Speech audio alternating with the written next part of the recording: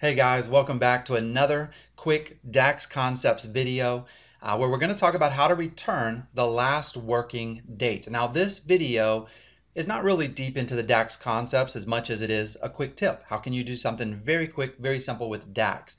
The mechanism or the problem that we're going to be trying to solve today can be solved in one of two ways. One way is going to be using the filters pane. Another way is going to be using DAX. And which method you use depends on your business requirements and your scenario specifically. All right, so we're going to jump right into that here in a minute. My name is Mitchell Pearson. Thank you for joining me for another one of these videos. If you like the video today, please make sure that you like the video. I don't make any money off of you liking the video or watching this video, but it does make me feel good when people like the video and encourages me to do more videos. So please feel free to hit like and subscribe and all that good stuff. Now, there's really going to be two mechanisms for solving this problem. The first one, like I said, is going to be using the filters pane. We'll come back to that last. The first one we're going to talk about is using DAX. Now the scenario here, and I want you to imagine this, is going to be a scenario where you are not open on every day of the year. But when you come back to work tomorrow, right, you want to be able to see the last day, the last working day. So if I come back to work on Tuesday, but Monday was a holiday, I want to see Friday. If I come back to work on Thursday and Wednesday was a holiday, I want to see Tuesday. So how do we solve that? Now, of course, this solution that I'm talking about here works for other things as well, like show me the last month, show me the last quarter, show me the last year. You can absolutely modify this and customize it. Today, I'm just going to give you that basic template. So let's jump right in, head over to Power BI, and take a look at how we will set this up. So the first thing that I'm going to do is jump right into the data view here. And from the data view on the date table, we're going to go ahead and create a new calculated column. Now I already have the calculated column in here, right here, last working date flag. So we'll click on this guy and just take a look at what it is real quick so you don't have to watch me write any DAX. But what I'm doing on this last working date flag is I'm saying if the date, which in a previous video we talked about row context. Now this is where those concepts that we talked about before have to kind of resonate with you if you've watched those videos, right? They start to make sense a little bit. We are in a calculated column. We know that the calculated column is creating a row context. So we're going to be looking at each row individually, working on those rows one by one. And so here we're saying if date date. What does that mean? It means date, the date value from that row that I'm looking at. So on the date table, the date value from that specific row, if it is equal to the maximum order date in my internet sales table. That's my transaction table. This solves that whole working day problem because now I'm looking at the last date in my order date. Now here's the question for you. I pose this to you as a DAX question. How do you know that that's going to get the last order date in the entire internet sales table and not the last date that's going to be filtered by this table? If that made no sense to you, then you probably didn't see the last video. But by default, there is an active relationship between the date table and internet sales table. And you know that when you're working in measures, when you have slicers in your report, this table automatically filters down the internet sales table, right? So if this table were to automatically filter down the internet sales table, then if we were to look at, let's say, the first row of data here, right here we see July 1st of 2005. If that were filtering down internet sales, then the maximum internet sales order date would return for that row July 1st, right? Let's just type this in here, July 1st of 2005. And what that means is that is July 1st equal to July 1st? It would be true. Every row would evaluate to true. Now I'm going to talk more about this concept in later videos when we get into something called context transition, which is where row filters get added to the filter context. Sometimes we don't want that to happen, sometimes we do.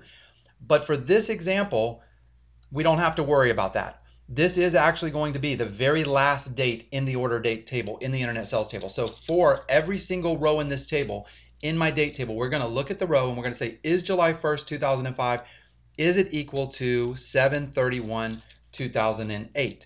And the reason we're comparing it to 7/31/2008 is because that is the last day in the internet sales table. It's the last day. It's the last time that we had any transaction whatsoever. So this is a great, quick, and easy way to do that. And because of the row context, it's working in our favor, and we're able to take advantage of that. Like I said, in future videos, we're going to talk more about context transition.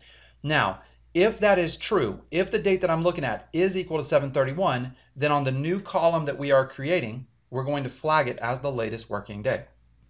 So latest working day.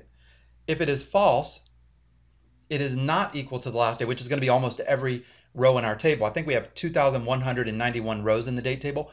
Only one row is going to be equal to the last working day. So the other 2,190, they're going to just return their regular date. Now, I used format here to essentially convert the date from a date data type to a text value, because I would get an error message if I just said return date. So that's a little extra tip for you there. I like to use format to kind of just convert the data type. So I'm saying latest working date. That's a string. So therefore, the false condition must be a string as well. So we're using format to do that. Now, we're almost done with this example. I want this to be a quick video. So let's go ahead and hit enter on that. I went a little deep into talking about context a little bit, but you have to have context from the previous videos as well. So we're going to let that go ahead and run. As soon as it's done, we're going to go back to the report view, and let's take a look at this in a report. All right, so now that that is completed, we're going to go back over to our last date report, and we are going to quickly add a slicer. So you see right now we're looking at the last date in the date table, 12/31/2010. This is just a basic measure, 29 million total sales. There's no filters really on this report, but I'm going to go in there and add a slicer real quick. And I'm going to go through this part a little bit quick because we're kind of focused on DAX, but I'll try to zoom in on the parts that you're interested in potentially for later on, and you can pause the video and slow it down if you need to. So in the date table, I'm going to go ahead and grab the last working date flag, and we'll drop that right here in our new slicer. And I want this slicer to be a drop down. So the way that you make it a drop down is right here in the top right. I can click on the little caret symbol there and change it to a drop down. The other thing that I want to change about this is I want to have a search bar, because we're talking about thousands of days here, right? So in order to add a search bar to our filter criteria, you'll notice that there's no search bar here. I'll click on the little ellipsis right here at the top. And from there, I'm going to grab the search bar, and boom, there we go. We're now in business. Let's see if we can open that up. There it is. So now we have a search bar. All right, so let's do the test, right? We call this, I think, latest working day. So we start typing that in. We go ahead and click right here, and now we have our latest working date. You see that the latest working date in our internet sales table is in fact 7/31. So this measure is just kind of validating what we're getting right here. We see that we have $2,643 in sales for that day. And here are our territories broken down for the last working day. This is beautiful. This is simple. The other thing you might want to do with this solution is maybe sort that flag column. So what I did is, and I meant to actually delete all this so we'd work through it together before the video, and I forgot, but that's okay because this makes the video a little bit quicker anyway. If I go over and select my last working date flag, so I'm clicking on the name itself, right? If I click on the name, not the checkbox, I click on the name, you got the gray border there, then I can go up to column tools at the very top, and I can tell it that I want to sort by column, and I'm sorting it by the actual date. Because it's a text value, if we were to sort it by itself, that it gets all messed up, right? So we sort it by the date, and that gives us a good order. Now the benefit of this is, yes, I have it broken down to the search right now. So if we click on this and I select latest working date, but then I delete the search, your end users can now see the latest working date, but they also have the flexibility of coming in here and choosing additional dates as well, which is really, really nice. And so this is very flexible, very good solution for last working date. And you say, okay, well, Mitchell, I don't have the problem of working date, right? We are open 24/7. We're the Amazon of the world. We're e-commerce. Can you give me a simpler solution, something quicker, something easier? Absolutely. So the other method that I want to talk about is the filter pane. Now, if you're not familiar with relative date filtering in Power BI, don't hang up yet, right? Don't close this video out. Stay on for just a couple more minutes.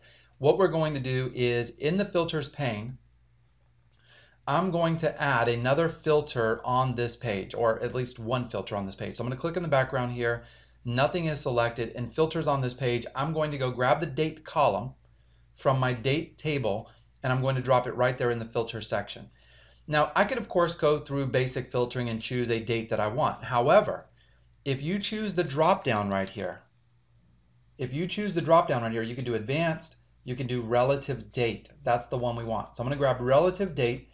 And one of the cool things about relative date is I could say is in the last, and then I could say 1 days, right? So is in the last 1 day or 2 days. Or you could even do something like weeks, calendar weeks, month, calendar month, so on and so forth. So this is really cool. This is really flexible. If I can get out of here real quick.